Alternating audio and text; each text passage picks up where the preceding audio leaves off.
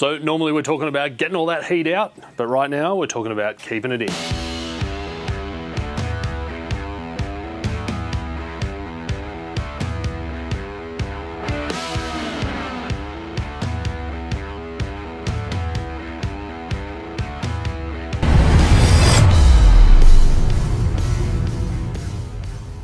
Hey guys, Pat from Aeroflow, and I'm going to go over our turbo beanies, turbo blankets, turbo covers, whatever you want to call them. We've got a whole range. Now, most people that are familiar with it will know that a turbocharger in an engine produces an extreme amount of heat. The downside of that is everything else around the turbocharger cops it pretty hard. So if you've got a fuel rail that's nearby, or you've got intercooler pipes that's nearby, oil lines, paint, anything that's susceptible to extreme heat, you really want to protect that.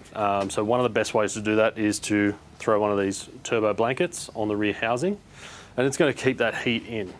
Not only is it going to keep the heat in and away from those external components, it's also going to keep the heat inside of the housing, inside the turbine, which in turn makes the turbocharger more efficient.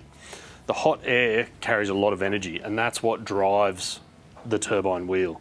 So the more heat you can keep in there, the more efficient and the more effective the turbocharger is going to be. The downside is all of that heat produced can leak into other components, as we've previously mentioned. So by putting one of these, the appropriately sized blanket on the rear housing, it's going to keep all that heat in. It's going to try to protect the compressor cover and the compressor wheel on the front. You don't want to preheat the air before you're about to heat it again.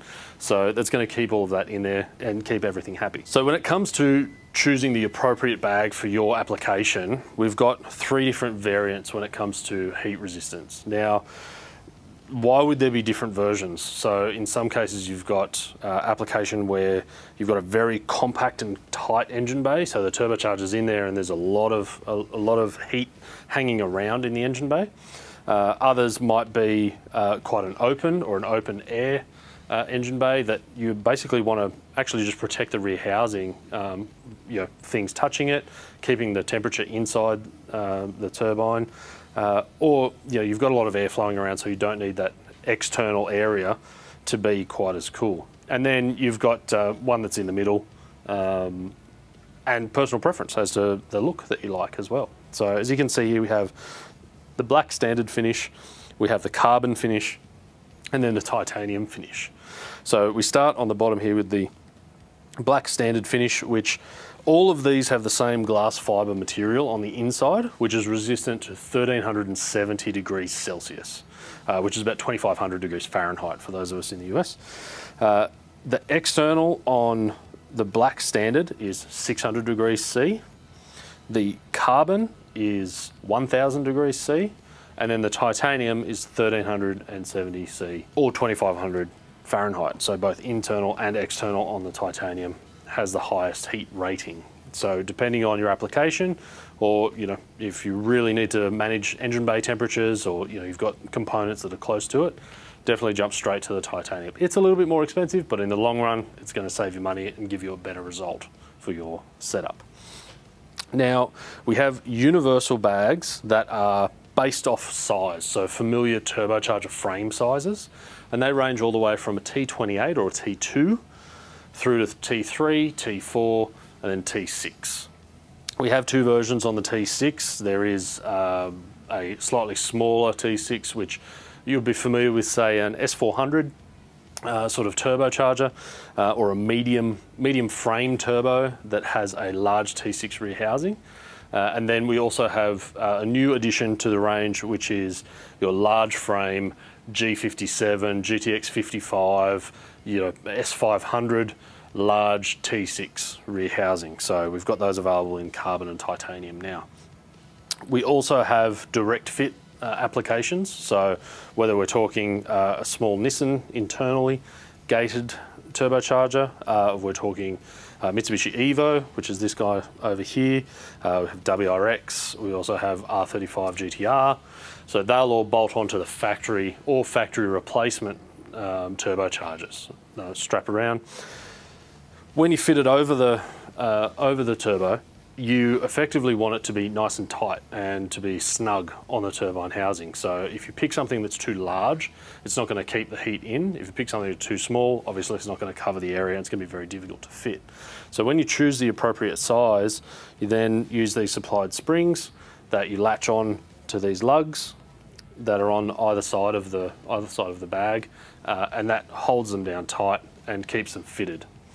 Now, there's a couple of things that you need to remember when you're putting these bags on. The material that's inside on the outside is flame resistant. What isn't flame resistant is any contamination that you might get onto these bags.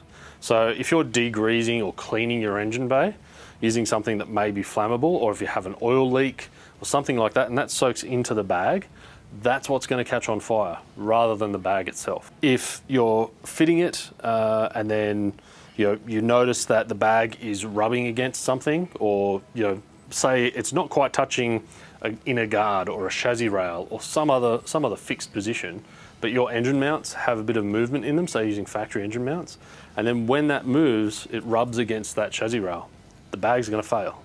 It's not abrasion resistant, it's heat resistant. So you have to take that into consideration when you're fitting it.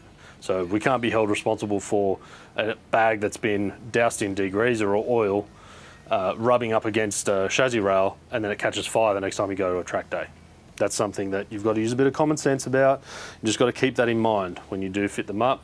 Make sure that everything's nice and clear, they're fitted well, and when you're cleaning your engine bay, or if you have some sort of leak or anything like that, make sure you remove the bag, clean it, using any sort of cleaning, like an all-purpose cleaner. Let it dry before you refit it, and then run the thing up, and you've got an 800-degree turbo trying to set everything on fire. We don't want that. Another thing that is definitely a pet gripe of mine, I see our turbo blankets everywhere, and a lot of the time the plate on the top is orange, or it's brown, or something's gone on. It's not the plate that's failing.